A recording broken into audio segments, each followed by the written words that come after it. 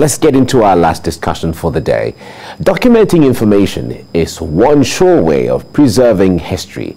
And here in Nigeria, the rich culture and traditions of the people have been passed down from generation to generation through artworks, books, and films.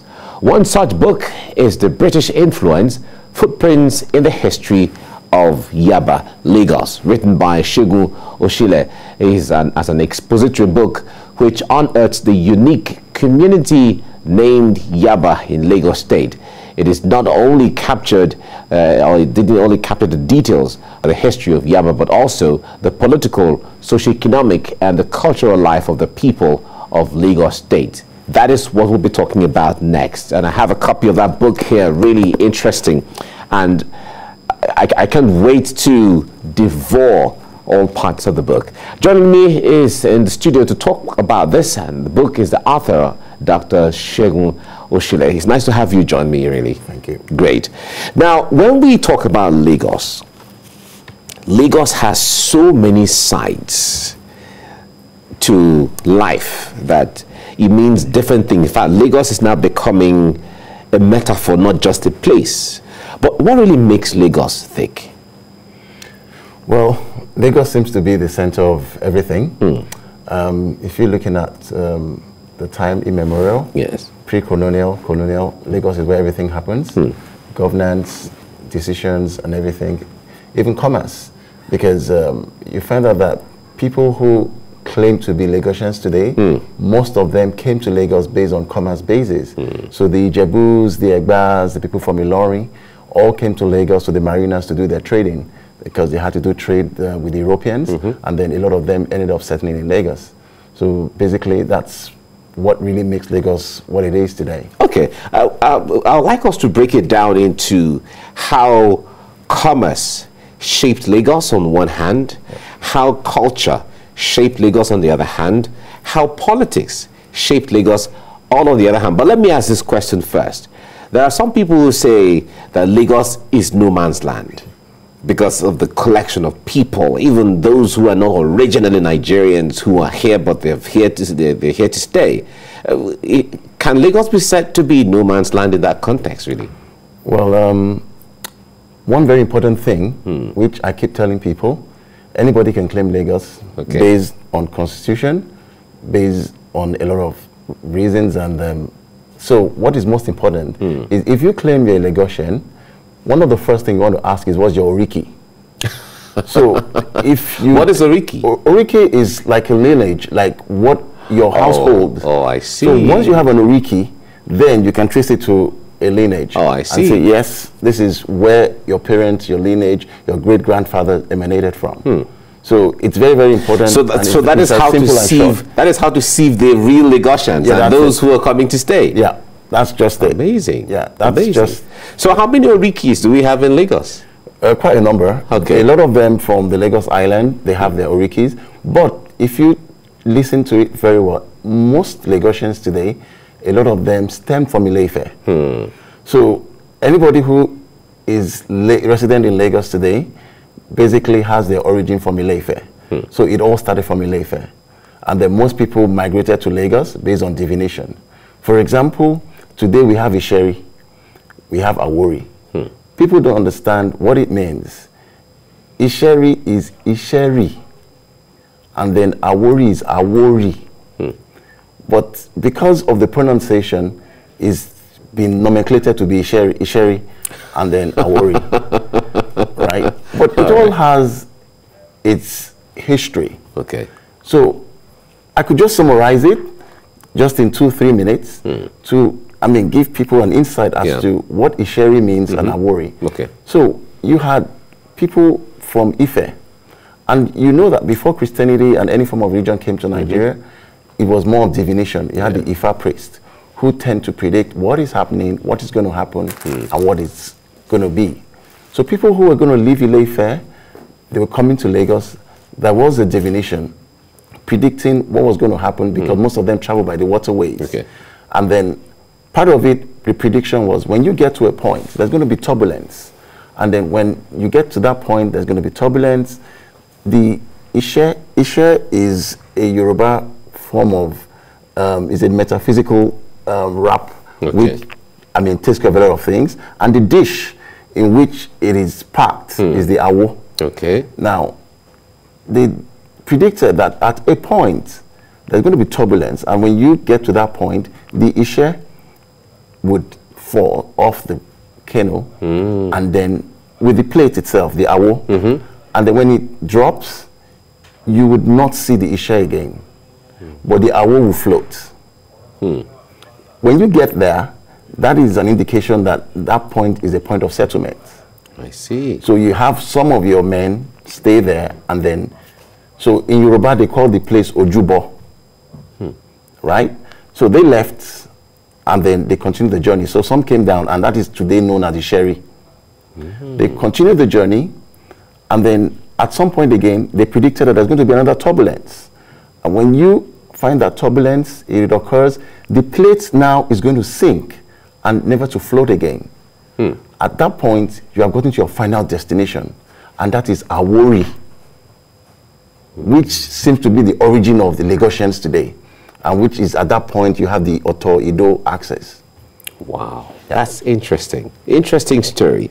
Now, the story of our past and our history is always very interesting. But talk to us basically, what is the inspiration behind this book? I know that from the title of the book, it's really interesting already. But talk to us, share with us your experience. What really gave you that inspiration and push to write the book? Well, it's a multifaceted factor. So first, my great-grandfather, father all lived in Yaba. Another reason is my father was the first Baale of Yaba. And then the third reason was I found out that there was paucity in the information regarding Yaba.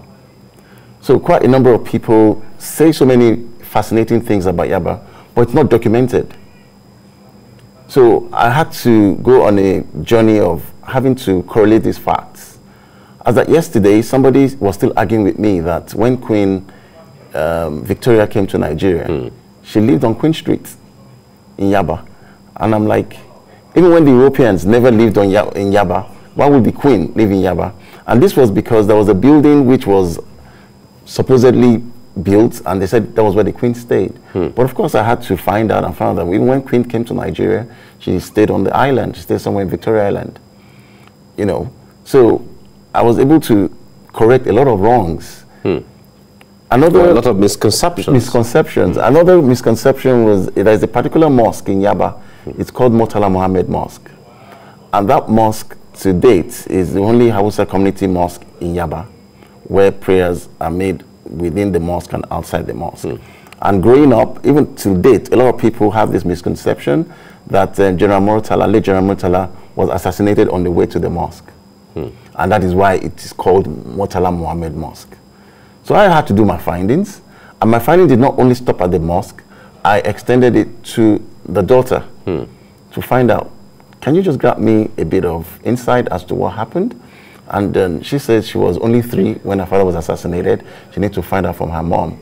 And she did, and told me, no, my father was assassinated somewhere in Ikoyi, very close to the immigration office, the passport office. And it was about 9:30 in the morning. And then the Muslim prayers at about 1:32 in the afternoon. So I was able to clear that in the book. Well, when it comes to Murtala Muhammad and the details of how he was killed and all of that, or assassinated and so on, I believe it's recent enough for Nigerians to even know where and how it happened, because it was just in the 70s here. But the point there is, the footprints in the history of Yaba Lagos. Now, how significant is Yaba in Lagos? Let me put it that way. Yaba seems to embody everything you want in Lagos. Wow. So we start with the educational system. So education started from Yaba. We talk about the tertiary institutions in Nigeria. The first tertiary institution in Nigeria, people think it's Yaba Tech, but I tell them no. It's the School of Health Tech, established by Dr. Oladipo Oluwole in 1920. Wow. It's on Harvey Road.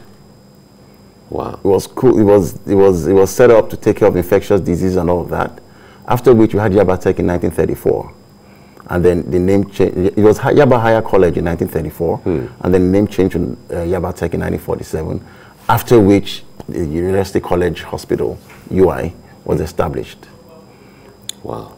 Aside that, currently Yaba has 6 tertiary institutions. So we have UNILAG, University of Lagos, which was established in 1964. We have the School of Health Tech in 1920. We have Yaba College of Tech in 1932. We have Federal College of Education. We have Federal School of Science and Technical College, all in Akoka and Yaba.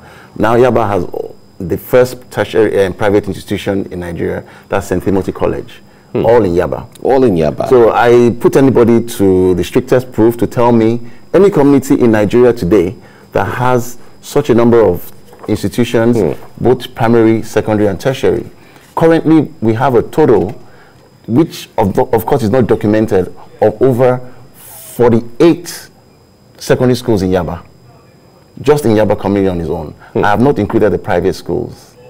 And then we have about 38 public primary schools, all in that community. Wow, it's really amazing. I wish we had more time to talk about areas of politics and cultures of Lagos and all of that, but something that strikes me here is the do you know section, which comes on one of the pages behind here, and there's a long list of did you know here. What is most significant, and why did you come up with the did you know segment on this alone? Because it's really interesting. So did you know stemmed from the fact that there are so many information I garnered from oral interviews, and then from documented interviews. And then I found out that a lot of it might just be submerged in the book. So I had to create a section that would shed more light on it, and then you might end up going to the chapter to look for it. To look for it. Yeah. Interesting. All right. Do you know that late Chief Frederick Rotimi Alade Williams once lived at number 10 Old Yaba Road in the 60s? Oh, this is interesting.